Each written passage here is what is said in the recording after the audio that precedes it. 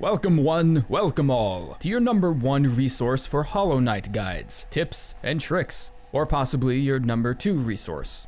No, don't worry. You're allowed to have tastes. I might even be your 3rd favorite Hollow Knight resource, possibly even your 4th or your 5th or your 6th. Shit, dude, you might not even heard of me before this video, in which case this entire intro won't even make sense. Greenpath holds a special place in my heart. It was the first area I stumbled into after Crossroads, and having been put under the impression that this game was only going to keep me busy for like 3 hours, the Greenpath was my first indication that Hallownest was actually a much bigger kingdom than I thought it was. 13 biomes, 45 bosses, and 3 years later, it's become an obsession that's consumed my life and my career, whether I like it or not. And I think this is why Greenpath has remained one of my favorite areas in the game. It's where all that sense of wonder and curiosity really kinda started for me. I wasn't sure if I would ever get back around to doing these, but it sounds like I kinda owe it to some of you guys to continue it. Also, before I get into this, I'm hosting a full day charity stream tomorrow from 10 AM to 10 PM Eastern Time, right here on this channel. We will be doing a full Steel Soul difficulty playthrough, no deaths, true ending and all, and 100% of all proceeds, donations, and any revenue whatsoever will be handed over to Campaign 0.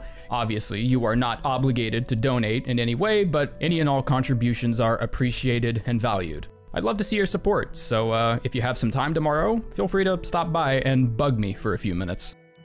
Get it? Because this game's about bugs. You know what? I'm gonna go on ahead and start the thing. Just go on ahead and start the video.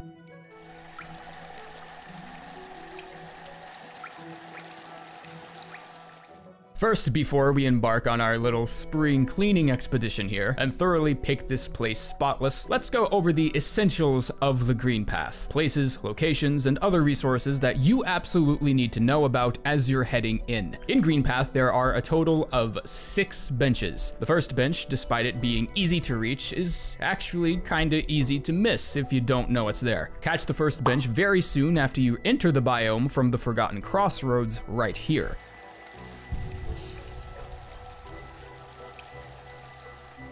The second bench is middle ways through the Greenpath and must be activated at the expense of your geo, but it's not really that much, so shouldn't be that big of a deal.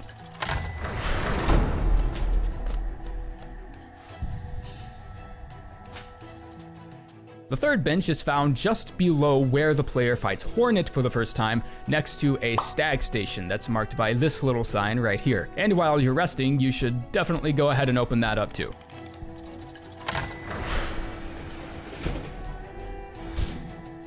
The fourth bench is found subsequently after the fight with Hornet, and after acquiring the dash, you follow the path that's open for you, continue downwards to the left, and walk all the way to the left to reveal a sub-location titled the Lake of Un. Here inside this hut is where you will find the fourth bench and a mysterious NPC named Quirrell, whom we will get to very, very soon.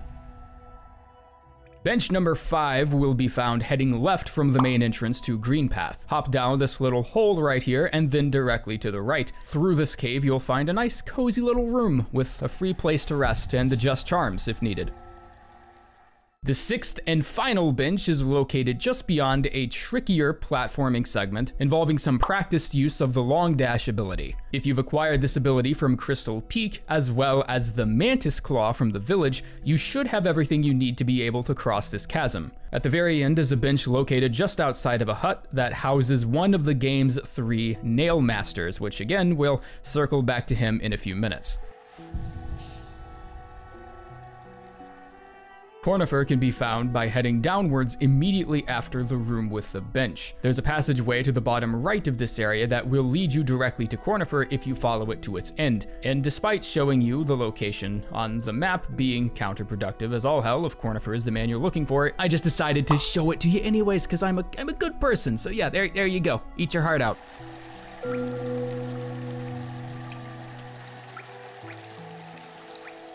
The Greenpath comprises 3 main bosses and 1 dream boss hidden in the Stone Sanctuary sub-area. I'm not gonna spend too much time on these guys, but I do have other videos that go a little more in-depth on the tactical side of things if you're looking for fighting tips and such. In past videos, the massive moss charger is a boss I've written enough roasts on to burn down the whole goddamn forest, but in all honesty, if you're a new player that has just recently discovered Greenpath, then I'm just gonna say, in your defense, I can see how he can be a little confusing. If you aren't anticipating it, his upwards leap attack gives you just barely enough reaction time to swipe at him once and then move out of the way. And I could talk about how disgustingly easy it is to just pogo on his head, but you're not gonna develop that muscle memory upon discovering the second area of Hallownest.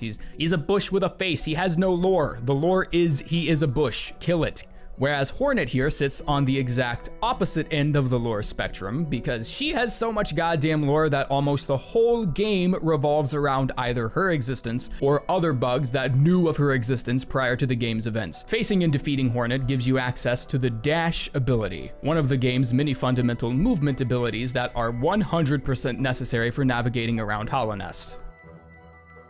The third and final real boss, also the area's second optional boss, is the Vengefly King. I know it might be hard to conceal your intimidation after defeating the bug, but bear in mind, you are in fact in the presence of one of Hallownest's strongest and most powerful warriors, Zote the Mighty. His nail, Lifeender, has ended over thousands of lives in the kingdom, hence how it got its name if you're wondering. Zote graduated at the top of his class in the Navy SEALs and has over 300 confirmed kills. In fact, he has over thousands, considering my last sentence. I'm so good at writing scripts, man, you know? His nail totally isn't made out of plywood or anything like that. You know what? Just don't risk a confrontation. He's probably too dangerous. Actually, yeah, go ahead and save him and talk to him because his side quest is actually pretty funny. In addition to the 3 bosses, Greenpath also has an optional dream boss encounter that you can return to once you have the necessary abilities to challenge her, but we'll talk about that later.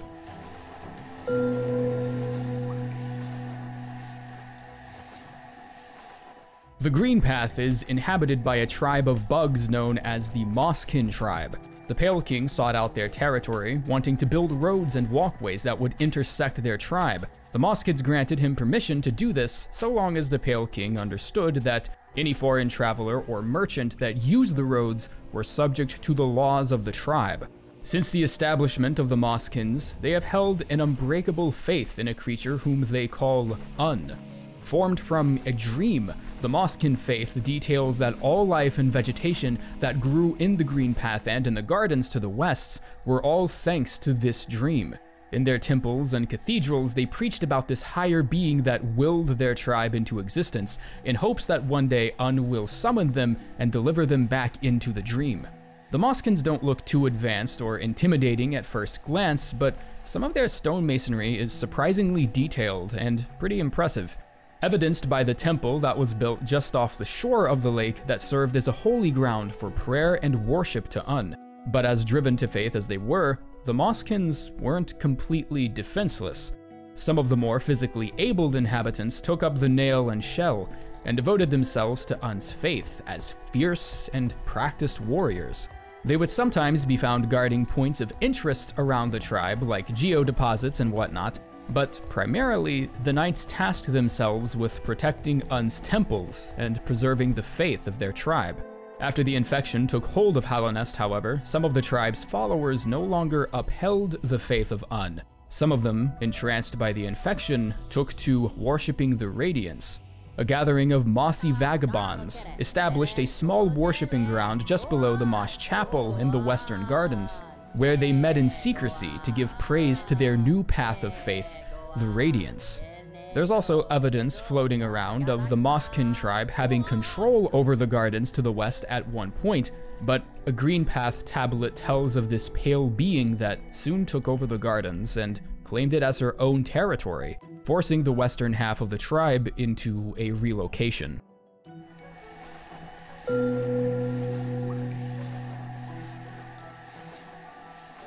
One of the most important key items you'll need to pick up in the Greenpath absolutely as soon as you're able to will be the Hunter's Journal received from the Hunter NPC. With this journal, you'll be able to record and document info on all the foes you face in Hallownest, unlocking information like background story, and sometimes even tips on how to dispatch them quickly. The Hunter NPC is resting below the main entrance to the area here on the map. It's identified by the bush with the face.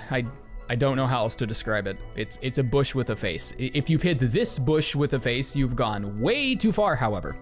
The nail art won't be able to be obtained until after you've acquired the long dash ability from Crystal Heart, which you can find in the Crystal Peak area, and this is a pretty integral mobility item that you'll need to pick up, so it's not like you won't be able to return here later. The platforming section requires a lot of trickier crystal dashing, and the hardest part probably being this surprise butt sex thorn clump right here. Charge up a crystal dash and stop it just short of the thorns, and then regular dash below it and down strike on one of the Duranda's heads if need be. And if you're asking, yes, that is what they're called, Durandas. Don't ask why, I didn't make the game. Don't be quick to head out after obtaining the nail art, however, because you aren't completely done here yet. You still have a rancid egg to collect at the very bottom left of the area, so make sure you get that too on your way out. After fighting Hornet, one of the game's main bosses, you'll receive the dash maneuver, which is an incredibly versatile ability that opens up quite a lot of locations in Hallownest that you couldn't reach before. The Hornet fight itself isn't too hard, especially if you're mindful of your soul and practicing the right places to heal. I've done more than a few videos of boss tips and rankings and such, so if you're new to Hollow Knight and you like more tips on how to beat Hornet, don't watch any of them, actually, because they all have massive spoilers in them. I just realized that. Yeah, just find a wiki page instead. Yeah, fuck it, don't even do that. Just figure it out. Just beat the fucking boss. She isn't hard. Fighting Hornet and getting the dash will allow you access to the area directly to the left. Dash across the hot acid and continue left to find a holy structure built by the Mosskin to worship Un. The area gives way to a small pier extending forward into Un's lake, and this becomes another point of interest later on, so make sure to remember that this lake, exists. Head inside the temple for a bench and an interaction with one of Hallownest's most cryptic warriors, Quirrell. I would definitely recommend engaging with him every time you run into him in the kingdom, because not only is his questline borderline necessary to understand the backstory of everything going on in Hallownest, he's also a mighty sparkling conversationalist. Sometimes he even gives you tips and warns you of what to expect in certain areas. He's a helpful dude. This is also one of the first instances in the game where the Lumafly lantern definitely begins to make things a little easier, so make sure to purchase it from Sly for 1800 Geo prior to going down into the sanctuary. Grinding the Moss Knights here in this area can help you out if you're short on cash, but the lantern is a key item in a lot of optional and even main areas moving forward, so it's honestly just best to pick it up as soon as you can anyways.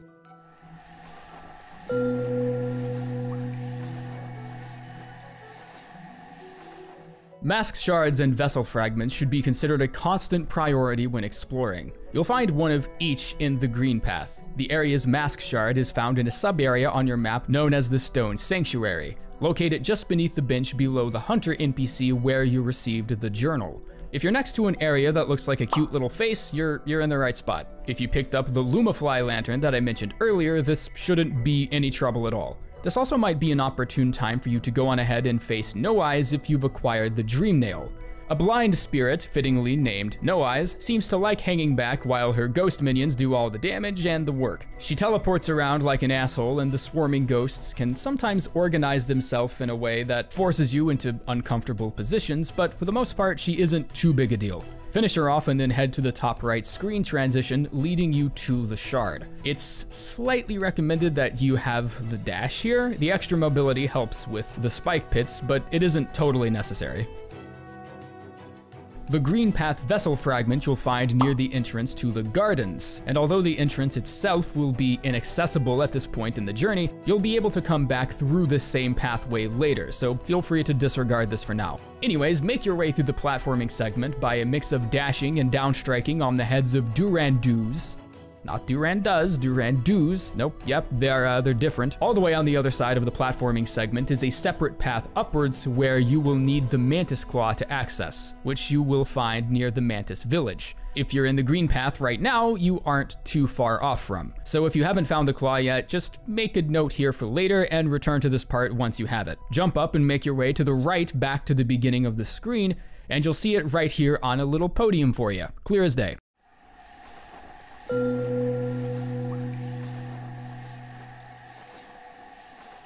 There are 2 charms in total here in the Greenpath, and although they aren't considered amazing for builds like Mark of Pride or Shaman Stone, each charm still has plenty of room to fit in their own little niche build. Starting from the bench in the middle of the map here, go straight downward until you reach the next screen. Immediately head right into the area with a bunch of thorns, and then head upward into another screen. Finally, make your way slightly up and then right, and you'll find a transition that looks like this on the outside. This is the room where you'll find the Thorns of Agony charm. You'll need to beat Hornet and receive the Mothwing cloak first, because some of the platforming here requires you to dash over some obstacles.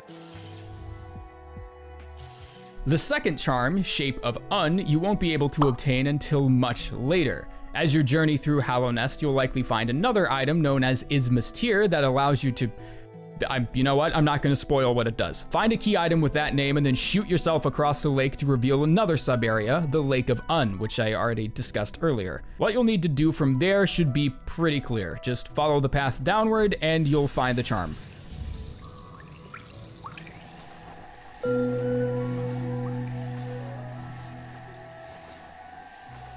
There are a total of 4 grubs here that I've marked on the map, and defeating a certain boss much later on will give you access to a grub icon that appears on the map and locates imprisoned grubs for you, but you probably aren't there yet, so I'm just gonna go ahead and take the liberty of doing that for you. The next minute or so here will be a little light on narration because I'll just be rescuing grubs, so if you already know what to do here, just go ahead and skip on to the next point. The first and easiest grub to find in the Greenpath is the one here that's just above Cornifer.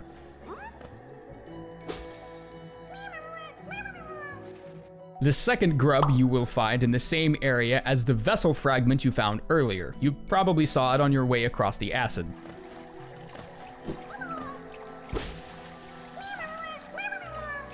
The third grub you'll find guarded by the Moss Knight in the upper section of the Greenpath, not too far from where you faced Hornet.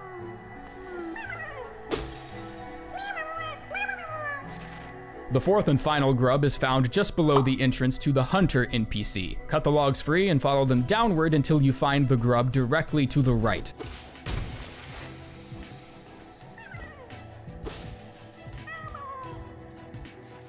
Lastly, for collectibles, there are 3 relics in total in the Greenpath, 2 journals and 1 seal. The journal can be found immediately upon exiting the stag station below the Hornet boss fight and breaking down this secret wall here to reveal a hidden dugout. Just be sure to kill the Fool Leader before going down to collect it.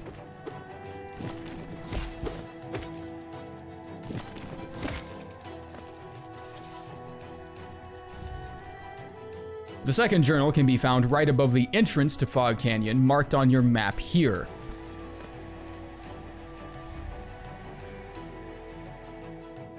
There's also a Hallownest seal found on the corpse of this bug right here, but you'll need both the Mothwing cloak and the Monarch wings to get to it, as the low ceiling prevents you from getting away with just a double jump or a dash.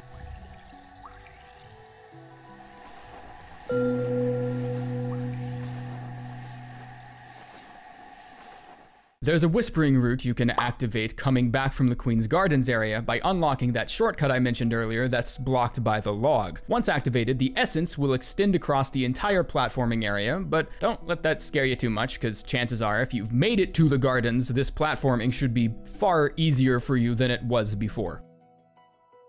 There's also a lifeblood cocoon you can find a little ways from where you freed the grub from the Moss Knight. Head upwards from here and you'll find the lifeblood cocoon. Since it's located so close to the Hornet fight, don't be afraid to use it if you feel like you'll need the extra health, because that's probably why it's there anyways. Of course, a lot of you probably already know this, but in preparation of Silksong, I've decided it might be a good thing to start the series back up again, as I'm sure there's going to be a massive wave of newer players here pretty soon. And if you are just starting and you've managed to avoid spoilers for 3 years somehow, then congratulations. That's actually kind of impressive. Let me know which area you'd like for me to cover next, and thanks for tuning in. I'm Rusty, and I will see you in the next episode, if there is one, but there probably will be, so let me know. Yeah, thanks. Okay, you can leave now. Video is over. Don't know why you're sitting here. There's gonna be nothing at the end. This is not a bit. I'm not giving you anything, man. Why are you here? There's nothing. You think there's a fucking Silk Song release date at the end of this? I'm not giving you anything. There's nothing. There isn't shit at the end of this. Just leave.